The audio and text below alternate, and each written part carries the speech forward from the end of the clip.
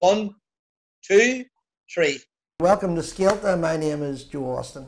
I've just joined us. Can I remind you that Scéalta is a joint production of False Affairs to Hear and Feel and Fubble. Sometimes in life you wish you had this or you had that. If I was a minister or had any authority in government in the south of Ireland, my guess I'd put him in jail because he's broke more hearts than a Hollywood movie star. So Tadhg Hickey. So welcome to Scéalta. Hi guys. Hi Joe. It's great to have you here. I know that you've been doing... I was nearly going to say welcome back to Belfast, but you've been in Belfast before and fallen in love with it by all accounts. Oh, Jesus. It's just trying to get out of it is the problem.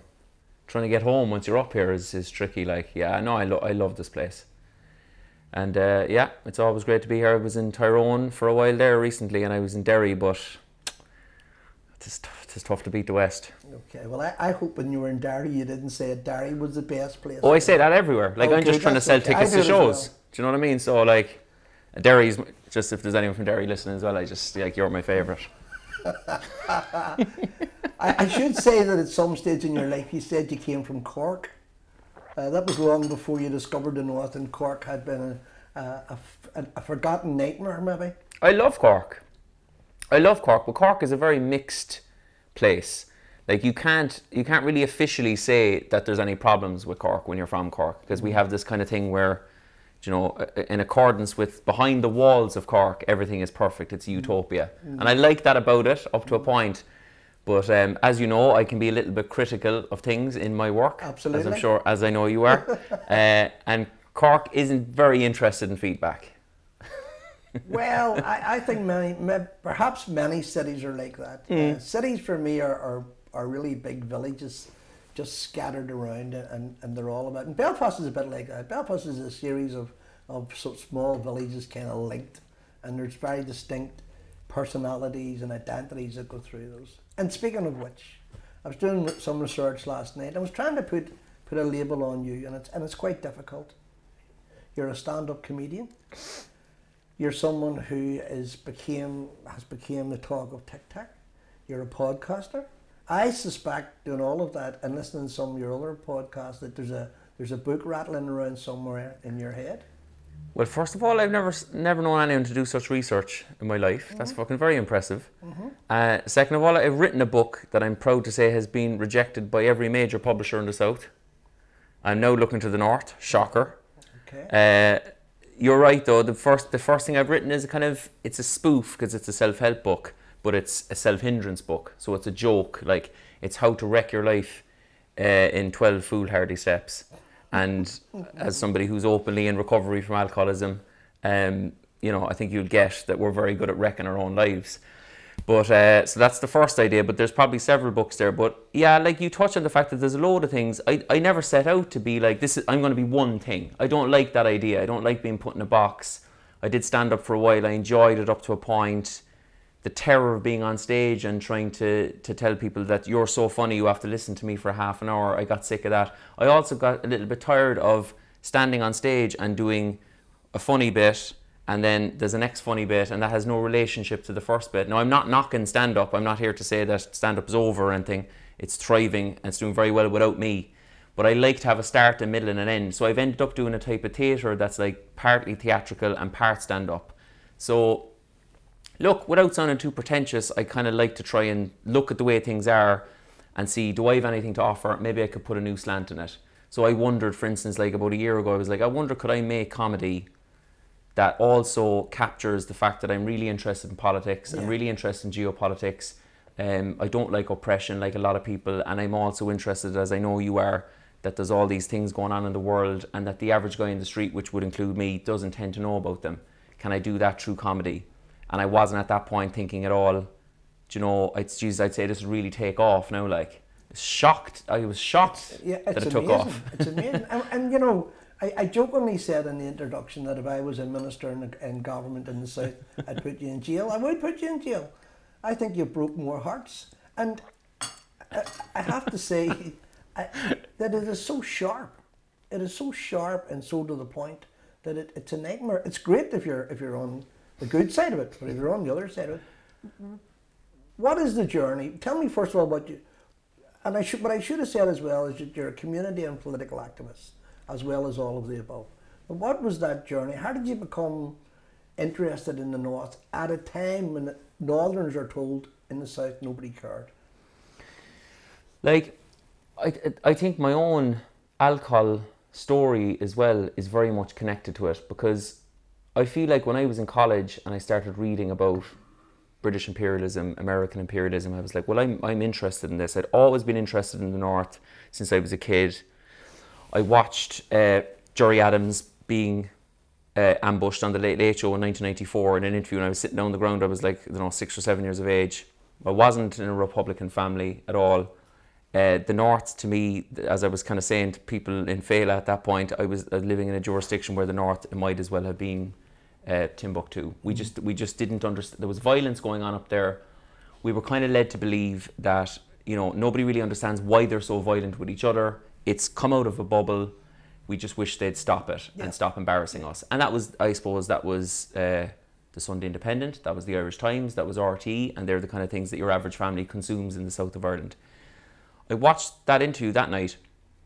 I suppose I became interested in republicanism, but much more than that, I actually just became interested in the North. And I think that Gerry Adams kind of just contextualised the conflict. He didn't seem overly partisan for one side. He just explained to a Southern audience just the nature of the conflict. And I'd never heard that before as a kid. So that's where my interest came in the North. And I was like, okay, there's something going on up there then that, like, we're not getting down here at all. And so began a lifelong obsession that still goes on today, where I'm with friends.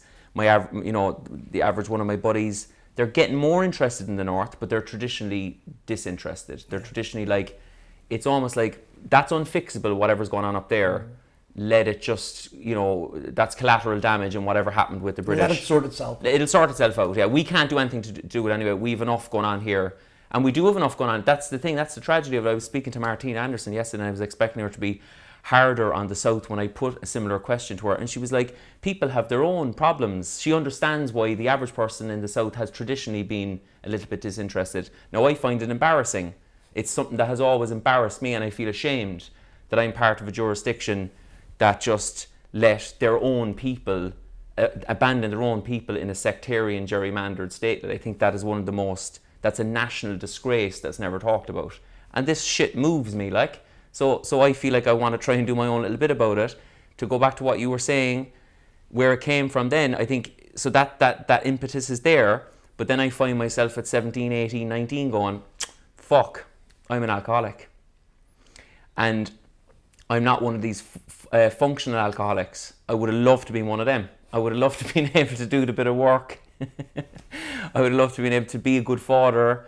And you see people in their 50s and 60s and they're probably alcoholics, like, but they have fully functional lives and stuff. Like, not for me. Chaos straight away, and depression and anxiety. So I would say deep down inside, I wanted to be the activist from the time that I was just reading about stuff in school and in college.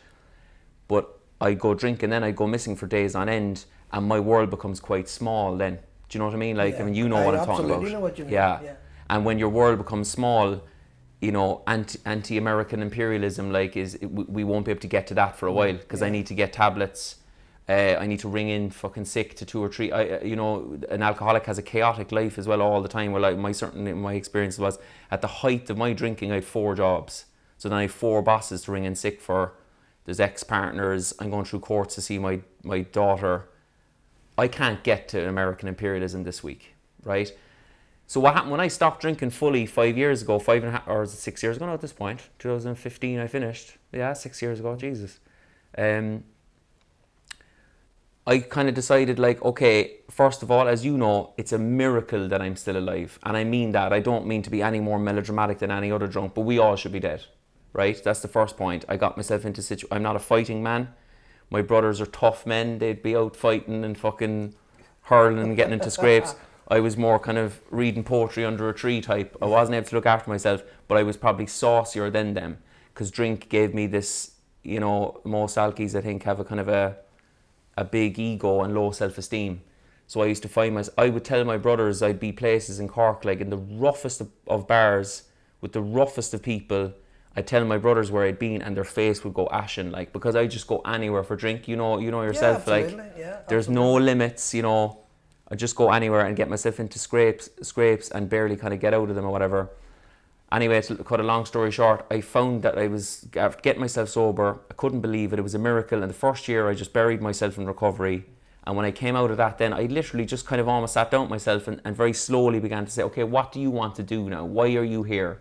You know, I don't want to be like, I wasn't driven by fame. I'm not driven by, I love attention now, don't get me wrong. I love attention. I heard that about you. I heard that about you. I love attention. I love annoying people. And I love reaching out to people as well. I love coming up here and you speak to people that, you know, they might just say like, nice one for doing that sketch that just acknowledged the bullshit that we're dealing with.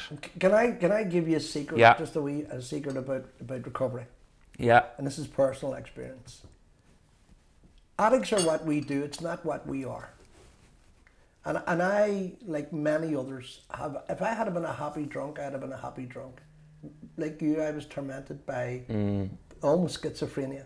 What was happening, what I was destroying, how I was destroying, and all of that. So I think there's a commonality that we all share, and that's why we seek those places where, you know, you get killed for sneezing, never mind for annoying anybody. Through all of that madness, and at a time, we're both here, but through all of that madness, was there another person trying to get out? Was it a constant battle for you? I mean, were you kind of going, oh, I don't want to drink, but I am drinking. I want to be with my daughter, but I'm with the guys in the pub or whoever in the pub. Yeah. Oh, yeah. Like it's. Were you unhappy? That's the Oh, Jesus! I couldn't even. Well, you'll understand, but it's hard to describe. Try and explain. Like, it's almost like there's this original person that's there. Like, so I was kind of like a happy-go-lucky kid. We weren't fucking rich by any stretch of the imagination. There was a lot of issues in the house, but it was your average working class family in Cork. And I had good solid parents, and you know, I fucking worshipped my dad. My dad died when I was quite young. But up until I started drinking, I was a happy-go-lucky kid. And for the first few years of drinking, it was fucking brilliant. Like, I loved it. Of course, that's why, I mean, you don't hear this part of the, you know, sometimes you hear people talking about drinking or even drugs, and the official line is like, it's awful, you know, we got to get rid of it, like, thank God, whatever. Sure, we wouldn't have been hooked on it if it wasn't amazing. Do you know, I loved being drunk. I was seeing counsellors when I was a young fella, like, and they'd say, you know, why are you drinking, whatever, and you'd be like, it's fucking great, like, being drunk is brilliant. That's why I was doing it. And that's grand for a while, but it gets to a point then where your head starts to drop and your mental health starts deteriorating, and you can't figure. I was stunned. I was like a rabbit in headlights. I was like, how could this thing that is my best friend, if I have it, on you. Exactly, How like, did it betray yeah, because for a while it was helping with work. Yeah. It was helping with meeting women. It was helping with being gregarious, because I'd be all right when I get on stage, but to get me up there, full of self-doubt, feeling less than, you know, this horrible crippling thing of feeling that you're better than everyone else because you've got this inflated ego that you created to just get through life, but also feeling that you're worse than everyone else at the same time. Like, trying to manage yourself in that kind of schizophrenic state, like. So I almost felt that the drinking took me out of what I originally was, which was, I was a considerate enough young fella. I used to look out to see, like, you know, I'd be worried about my fucking parents. I'd be trying to see if there's, I'm not saying I was, you know, Florence Nightingale, but I'd be like, you know, the neighbour's dog passed away, like, I'd try and drop a nice word to the neighbour about the dog. But as soon as drinking kicked in, then I found that these little things started just, they don't matter anymore. And like, well, I'll speak for myself, but I'm sure you understand, the moral compass it's gone. And that used to kill me, because I'd wake up after binges and there'd be other people that I'd be with would be like, they seemed to be able to manage the fact that they were being destructive better than I was. I'd have to pretend that I was okay with it, but it used to just break my heart. And that's the thing that actually started my mental health deteriorating. We were doing some research last night about you, and I came across what I can only describe, and you have a different name for it, and it was the ice cream moment. It was been with your father. It was on a Saturday morning, I believe, and it was an ice cream cone, and licking it and looking up at your father and going, "That's my dad. That's my father." Yeah. And that obviously comes from that sense of, comfort and kindness and concern and all of that. And did you lose that? You say you lost your way momentarily. Did that drift away when you were in the throes of addiction? Absolutely. I almost feel like I had a potentially unhealthy adoration of the man.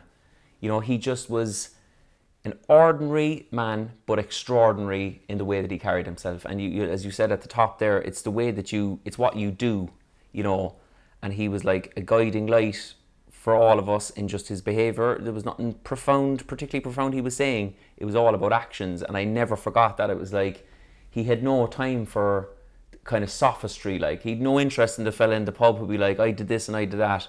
He just went about his business quietly, talking about neighbours. There was a neighbour one time brought in a cake. This woman, I won't say her name now in case her family are still alive, but if we kicked our ball into her garden, she'd stab the ball. This is the type of woman she was now. I remember coming home with a stabbed ball one time. I was actually fucking traumatised. And this woman was like a nightmare on the street. She came in with a cake one time and I opened the door. And she was at the door and I was like, oh my God, what's she doing here now? Is she plotting to kill me or what? And she had a cake for my old man and I brought in the cake. And as it turns out, my dad had been doing little things for her like over a couple of months. And I swear to God, no one knew, because he didn't feel the need to come into the room and say, I need to remind you people again that I'm a good person, because he knew that it was all in the deed. I think he kind of, do you know the way, like, I've gone through a recovery program and I'm still going through it because you're never finished, as you know. Yeah. But I had to like really learn how to be somewhat good. And my father was innately somewhat good, if that makes sense. Okay, well, I need to correct. Challenge me, go on. Not challenging, because that's, you see, addiction robs us of that. Yes. It doesn't never replace it, it robs us of that. Yes. And again, as part of the research and talking to people, everybody says the same thing about you. That you're kind, you're considerate, you're observant, you watch people and you watch things. And maybe that's the spin-off of recovery, but you must have been like that. And then the addiction kicked that out of play. Yeah.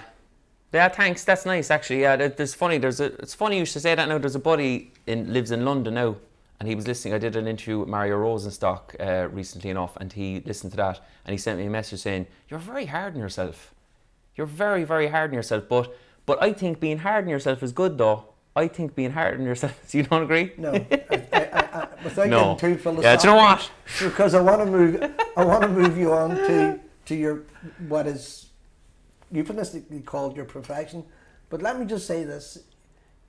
Each of us and all of us need to love ourselves. Yeah. In order to love someone else. And without that, there's that gap, which is a learning gap, and you can't do it. And that's my experience. But anyway. Can I push back on you for a second though? Absolutely. I do love myself, and I accept totally what you're saying, and it's been a journey to love myself, and I know that I do it now because I can say it to you openly without playing a role but I think accountability is very important as well, and it's just been my journey that when I started to scrutinise the things that I had done to people and stop blaming other people, like my mother, like my circumstances, like my school, like whatever, when I stopped the blame game and stopped being the victim, took responsibility for myself, absolutely, things changed for me. We're not that far apart. Yeah.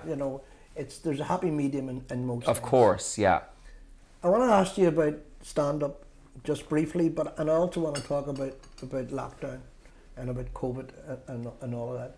And you mentioned that that first step on the stage, you didn't use these words, but I'm just trying to paraphrase it, that it was both terrifying and wonderful. Was that in itself a kind of addiction?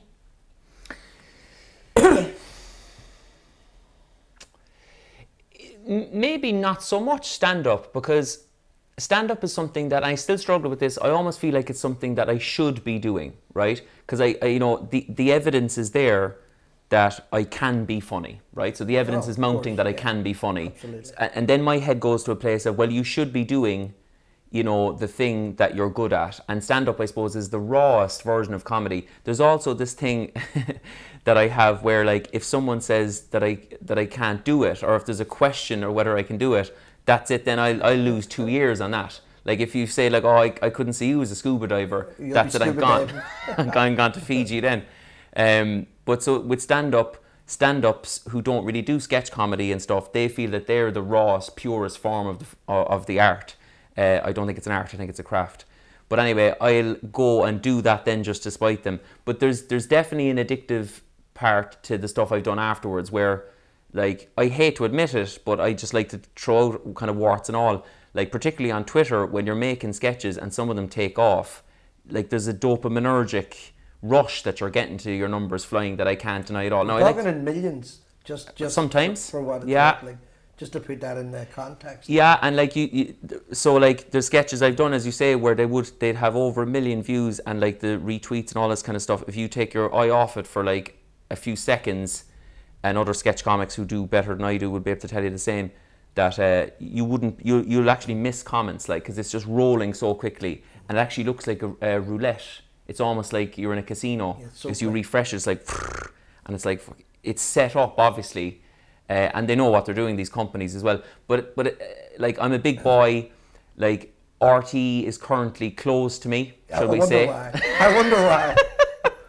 So Twitter has stepped in where an RT is not open to me at the moment. Like, there's an RT show on television at the moment, a satirical show, and I feel that I may be the only living comic actor in Ireland not in it. I haven't noticed any others. Well, I mean, just for the record, they turned down Father Ted. Yeah. So you're in pretty good company. Someone said to me that you're a great mimic. Well, mimic not in, I don't mean in impersonating voices, but in terms of characters that you watch and you observe, and you have an ability of getting the character quite right. Does that take effort? I mean, does it take a long time? Of course it takes effort. It's actually something that I'm hoping to get to do more of, because I like the idea of like spending time with somebody and just kind of really matching the, like, I usually have to be interested in someone though. When I see like Oliver Callan, who I think is fantastic, and Mario Rosenstock, who I pretty much consider a friend at this point, like, they're studying people that I think they may or may not be interested in. I'd find that tough, like. So like, they're like Roy Keane, for instance. I'm obsessed with Roy Keane, so I find it handy enough to at least try some of the way that he kind of moves his body, because I've been in a room with him and I see the way he arches his back.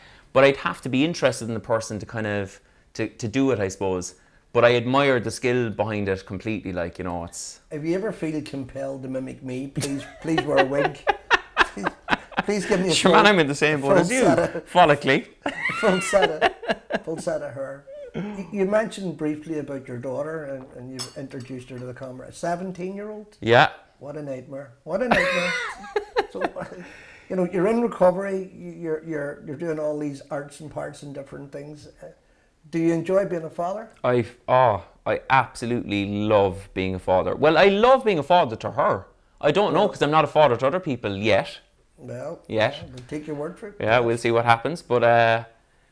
But no, I love her so much, and you know what? We had this beautiful moment to pop back to recovery briefly, where, you know, there's a part of recovery where you go through the stuff that you've done and you make amends to people, you know. So I had the extremely profound experience where I was able to talk to her. One time I was dropping her home and she was on my list of people that I wanted to make amends to, and she wouldn't remember a lot of the stuff, and she didn't live with me at the time and stuff like that, and she still doesn't live with me. Actually, I'm not claiming she lives with me. There'll be war now over that comment. And so I sat down with her. She was in the car. She was looking out. You know, she was, I don't know, 15 at the time. She's her own concerns. You know what I mean? She's on her phone. She's whatever's going on. RuPaul's Drag Race is fucking on in a minute, like. And I was just looking out the window, and I just said, you know, Queeve, look, it's kind of slightly tricky thing to say, but like, you know, I'm sorry for not being a better dad in that period, because you deserved a better dad, and you know, I love you, and it wasn't really me in that period. I think this is kind of maybe the more me, the one that you've been presented with for the last kind of 6 years. And I expected her, I'd look, turn around, she'd be like, what? Like, you know, to be on her phone or something. And she had tears rolling down her face, you know. And it was actually like, it was, without sounding cheesy, it kind of made recovery, all that pain then was worth it for that one moment where, like, we looked at each other eye to eye, and she said something like, you know, I'm just very proud of you. And we had a little hug. And I just thought, wow, you know, and then to tie it into the work as well, like, when you have experiences like that, like, you've gotten so low that you think this thing is going to beat you, and now I'm in a position where I've come out the other side of it, without being cheesy, everything is a bonus, And then you're about to make a sketch and you think, oh, that might piss Fine Gael off now, or I don't know, Simon Coveney going to be happy with this one, or RT mightn't get back. These things don't matter. These things really don't matter. You gotta kind of go, first of all, do I think it's funny? And like you said at the top as well, I'm never setting out to be nasty, believe it or not. I'm never setting out to be nasty. Yeah. I'm never trying to have a pop. The only people I've had, in my opinion now at this point, I've had too many pops at, because I'd like to hold my hand up as well in the accountability thing. There's only so many times you can piss, or you can take the piss out of loyalism, you know. And in my thinking now, I'm like, what more do I have to, you know? I think hopefully I've sent up the absurdist, almost Beckettian position that loyalism finds itself in, having fidelity to this thing that doesn't remember that it even owns it, let alone likes it in any way. I think that's funny. I still think that's funny, but there's only so many times you can repeat the joke, and I think I've done it too many times. And if I could do anything going forward in my work, I'd like to find a way to take the piss out of my own side more, insofar as I'm on a side, and to try and reach out to loyalism and unionism, which I'm trying to do at the moment. Well, I want to return to the future, but just let me pursue the line, because I suspect you're a far more complex person than you let people see. That's what I'm trying to get, and I think I have great sympathy with people who are funny and who are challenged to be funny all the time, because I don't think anybody's funny or wise or pleasant or good looking all the time, and I have great sympathy with people who suffer from that. I want to talk to you very briefly, and this is a promise. I'm going to move on. When you are the father to your daughter, are you your father's father, type of father, or is this a? See, I have a feeling you can't be both your children's friends and their parents. You're one or the other. So, do you draw from your father's experience? That's such an interesting question. What I try to do, I know what I'm trying to do anyway. What I'm trying to do is to be my father plus. So, you know, the way the Brits are looking for kind of Canada plus. Oh, absolutely. I'm trying to be my father's natural, empathetic, beautiful, understated self, and I'm trying to tell her that I love her as well. Because my father's from a different era. Like, I don't think he was kind of, he wasn't telling me he loved me too much. Like, so I tried to do that. He was showing you. Oh, he was showing me, exactly. Exactly. So I tried to do that with her, but then again, without sounding kind of pretentious, if I find myself trying to do anything, I'm probably after losing. So like just meeting her eye to eye and guiding her as best I can, and kind of being honest and open with her, that's better than. Also, I have to find my own way, because I'm not my dad.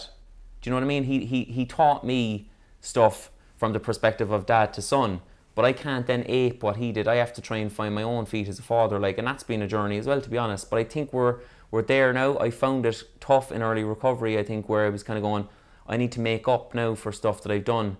So this girl needs to go to fucking Disneyland like every month or something, you know, not that I had the money. But you know what I mean? Like, whereas what she wants is, you can't, and also she wants a sober, stable father, like, you know. Who's trendy?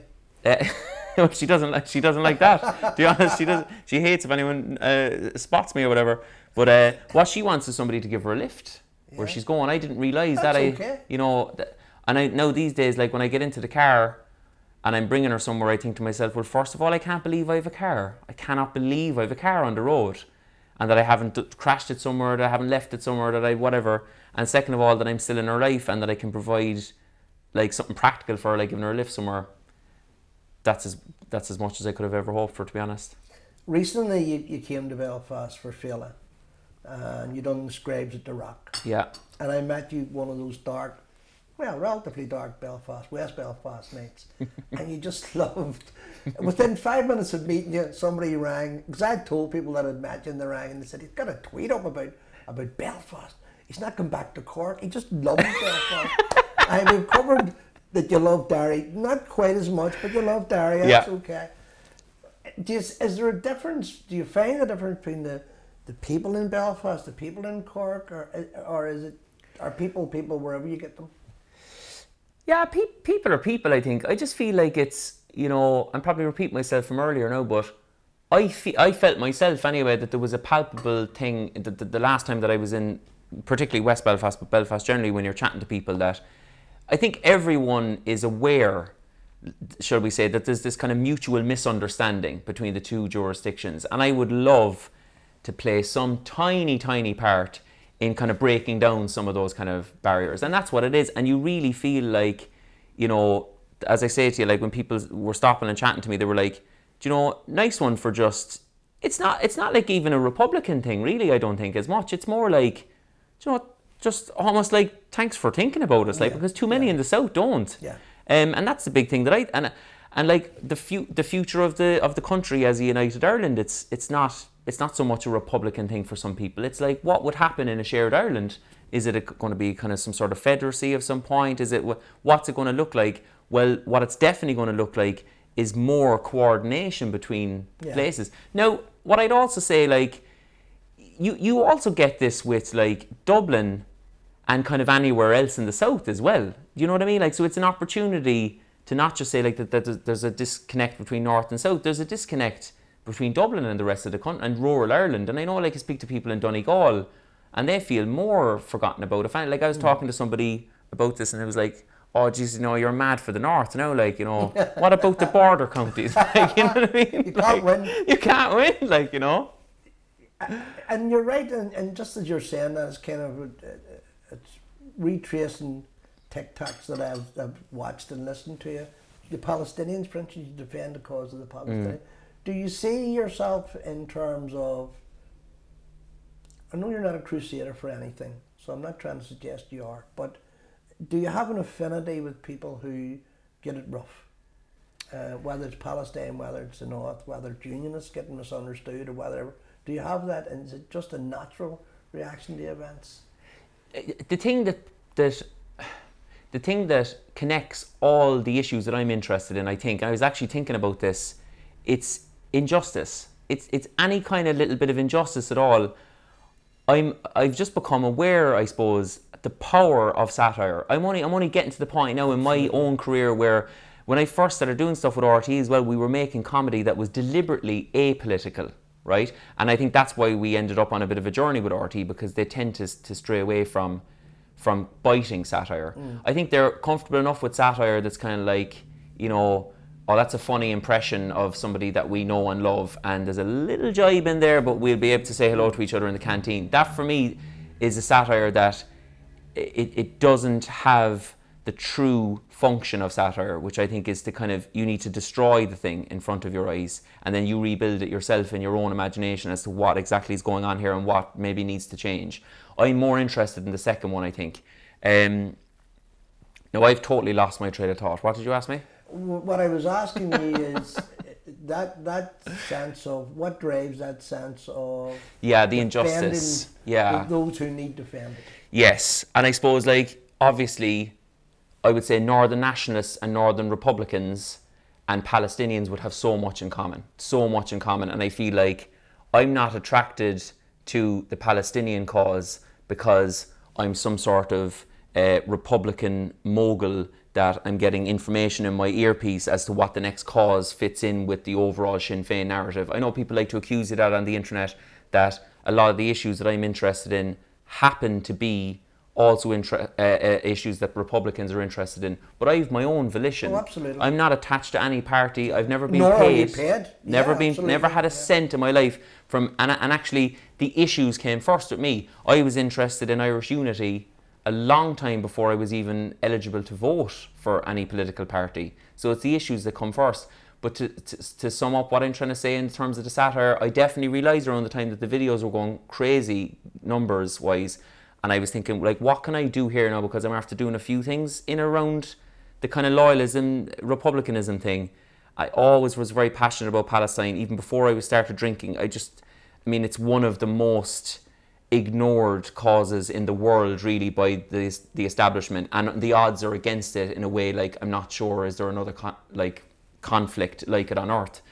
So when the numbers started going crazy on Twitter, I definitely decided to do something on that, as long as I could make it funny. And I talked to a couple of Palestinian journalists as well to make sure that I could create something that they would feel they're comfortable with, because I'm trying to get the tone right. I don't want to come in with something that actually adds damage that would defeat the purpose, because I'm not trying to make myself out to be a star in the fucking cause. I don't give a shit about any of that. I'm trying to get the tone right. And the idea of doing the fundraiser then was like, if this video goes crazy and there's a fundraiser attached to it, I wonder what it could earn. And I was kind of thinking like, Jesus, if it earned like a few grand, I'd be fucking delighted. And I think it ended up with 33 grand. And at that point then, and by the way, now I'm not in any way saying that, kind of saying like, let's give me a pat in the back. It's actually the way people, and it's mostly Irish people, and I would say mostly, maybe not mostly, but a lot of people in the north contributed to that. And the generosity of Irish people, I was kind of thinking, okay, well, satire can actually make a practical difference here then. Because I talked to other comics and they're doubtful about that. They're like, well, does anything change with satire? It is an observation. It is absolutely powerful. Absolutely powerful.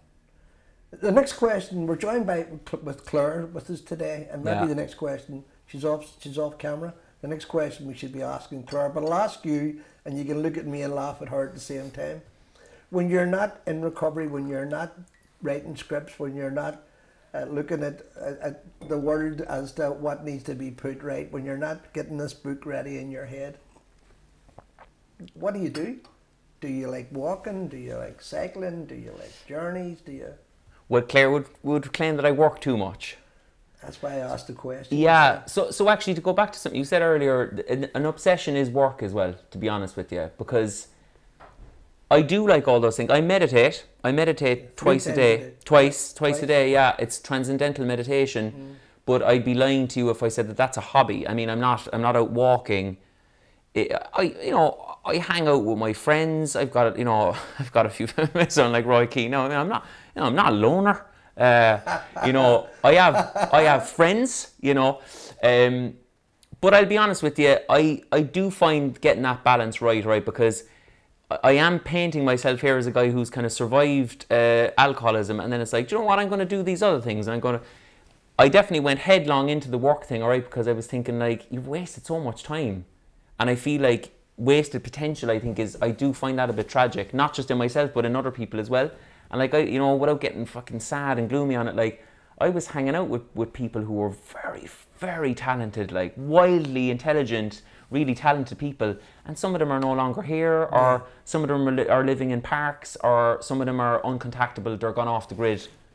There is no doubt for a moment in my mind that we're the lucky ones. There's no exactly doubt about like that. Yeah. But some stage, I think we need to stop beating each other up, or beating ourselves up. Yeah. And I think that, the other side of the balance is that we don't swap one addiction for another addiction, whether it's work, whether it's politics, whether it's whatever. So, you work too hard. Clearly, you do. But would you take time out? Would you kind of redress that? Would you decide that you're going to go a walk? Would you do any of that?